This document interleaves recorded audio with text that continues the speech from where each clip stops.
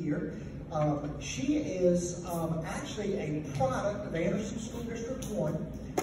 She gives all of her success, which I'm sure she's going to, in her acceptance speech, I'm sure she's going to say that all of her success is because of her, what grade teacher? Her 4th grade teacher, Mr. Moore, her elementary assistant principal, Miss Jane Harrison, and her high school principal, Robbie Bennett. So there is, Hannah came through our school system, Concrete, Powdersville Elementary, Powdersville Middle, and Powdersville High. High school math teacher? Okay. She just didn't mention you. Basketball coach? Diaper changer? Okay, well, you got a room full of people who believe that they share this award with you. And we'll see who you actually talk about. Remember, I signed your check. Hannah graduated from Anderson University with a master's in administration and undergraduate study at North Green. Teacher of 4th grade at Powdersville Elementary. She's a mentor. She's worked on the South Carolina Department of Education committees. She's a head basketball coach. And did I understand today that y'all won the region last year? Congratulations. She's a frequent presenter of professional development in Anderson 1. And I'm going to be honest, Ms. Harrison's pretty picky about who presents professional development. So if Hannah is presenting PD in our district, she's got an awful lot of confidence from Ms. Harrison Moore to do that. She definitely was a Concrete cricket, a Powdersville, the Patriot Lion, okay, Powdersville Lion, Powdersville Patriot, and then a Red Hurricane, right? All right, I got those right, I think. Hannah has outstanding test scores, and you don't do that year in and year out with knowing what you do in the classroom, knowing the pedagogy on how to teach, but you also got to connect with kids in order to make that happen. She believes that an effective teacher is one who is caring and has desire to continually improve. She believes that all students can learn at high levels. She believes in having a positive school culture. She's one of the most important factors in school success. She was instrumental in implementing the house system at Powdersville Elementary School, where all students have a sense of belonging and purpose. A quote from Hannah: "We have a duty to our students and families to provide the best learning environment and experience for everyone." I just love that. And I love that word, duty. It is our duty to do that. In the good, the bad, and the ugly, it's our duty to make that happen. So once again, congratulations, Hannah.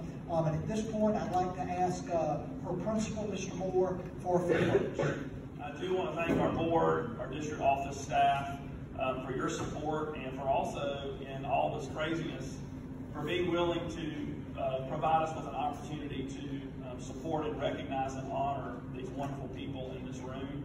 That is a morale booster. It means a lot, I know, to our building as well. I know the principals would agree to theirs as well. If I could also say just a congratulations to the many of you in this room. We were talking just a few moments ago. There are a lot of things that make Anderson 1 special, but it's really the people. And there are so many fabulous people in this room. You are the reason why people want to work in Anderson 1. You're the reason for our success, and it's always an honor for me to just be in a room like this with people of your quality. So thank you and congratulations.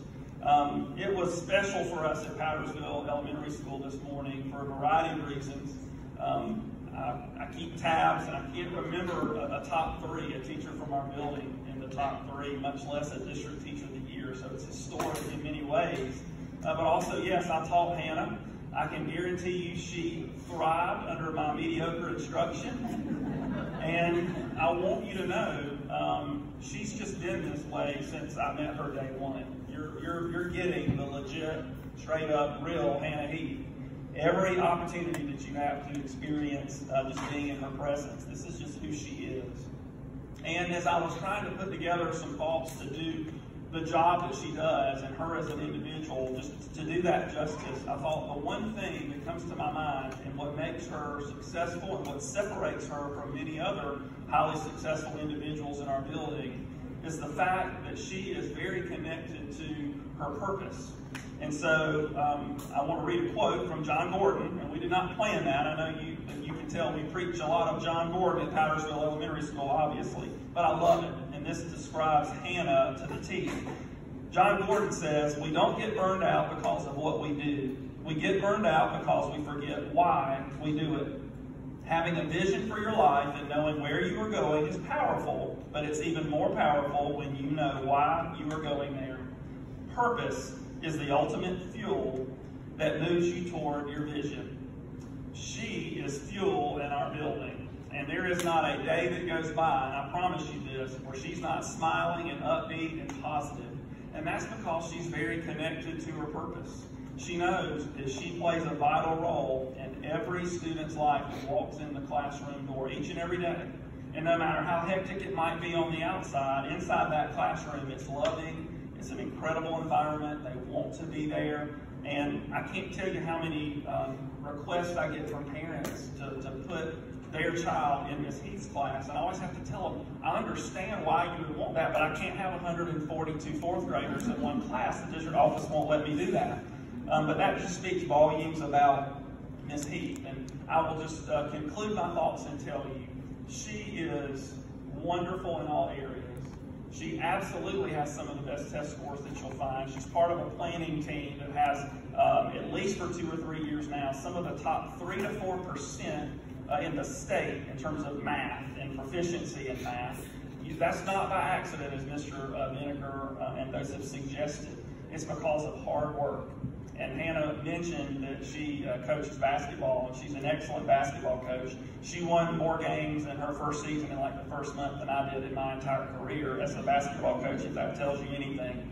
But many, many days after basketball, whether it would be coaching in practice or a game, I would walk down an empty hallway, the 300 hallway in Powdersville Elementary School, and there'd be a light on, and it was Hannah Heath.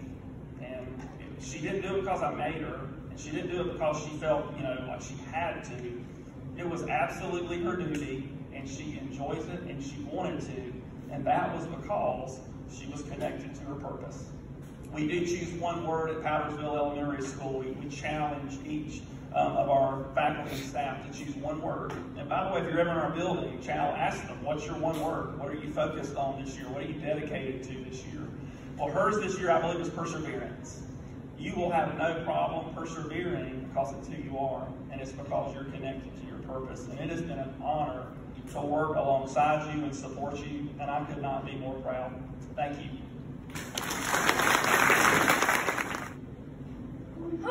Again, I just want to say thank you for just allowing me to be your district teacher of the year. I don't take this role lightly, and I'm honored to be standing before you today. I look around the room, and so many people in this room literally have had a huge impact in my personal life and in my own education. I want to say a special thank you to our superintendent, Mr. Vinegar, and our assistant superintendents, Ms. Harrison and Dr. Pugh. I also want to thank Ms. Brady and Dr. Estes, Ms. Sheely, and our entire school board and district office staff for their continued support and commitment for all of us, especially during this time. Also, looking around the room, Ms. Sandra Bagwell and Ms. Patty Ellison and Ms. Amy Bagwell, they've practically helped raise me since I was little. So when I say I have an invested commitment to this community, I really have family here. And also, I'll give Coach Young, he's still Coach Young to me, but Dr. Young and Mr. Vinegar, they also had an important role. Mr. Vinegar was my assistant principal at Powdersville Middle, and Coach Young taught me in high school. Sorry, excuse me, I do have to read a little bit. Like I said before, Anderson is where I grew up, and I call it home. Like they've mentioned, I attended Concrete, where Ms. Harrison was my assistant principal, and Mr. Moore was my 4th grade teacher. I attended Powdersville Elementary the very first year it opened its doors, and then went on to Powdersville Middle. And I graduated from Wren, where Mr. Brenniker was my principal. So I take pride in our district, and I give all the credit to those who paved the way for me to become a teacher. Since this past spring, we have had many ups and downs, questions and concerns, and our district has gone above and beyond for us. I'm grateful for the countless hours of work and planning that's gone into preparing for a safe return. Above all, I know how much our district truly cares for their employees and students, because they have been transparent, open, and honest about concerns, decisions, and changes that have been made for this upcoming school year. I know the social and emotional well-being of our students, teachers, faculty, and staff has been at the forefront of their minds, and on behalf of myself and our district, I want to say thank you for that. I know it hasn't been an easy decision or easy process, but I'm proud to work in Anderson 1 and wouldn't want to be anywhere else. If selected as the state teacher of the year, my message, I said, would focus on the child, and I would encourage others to be just culturally responsive educators and school leaders. Like I said before, teaching is a very noble profession, and it doesn't always get the recognition it deserves. However, like I said, it is very rewarding. If you ask almost any teacher why they went into education, I'm willing to bet most of their answers would be because they love to work with kids.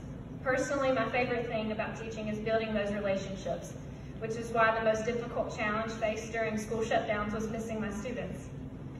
We teach because we love our students, and it's what we're called to do. Everything in education, everything we do, every decision we make, we always have our students' best interests in mind.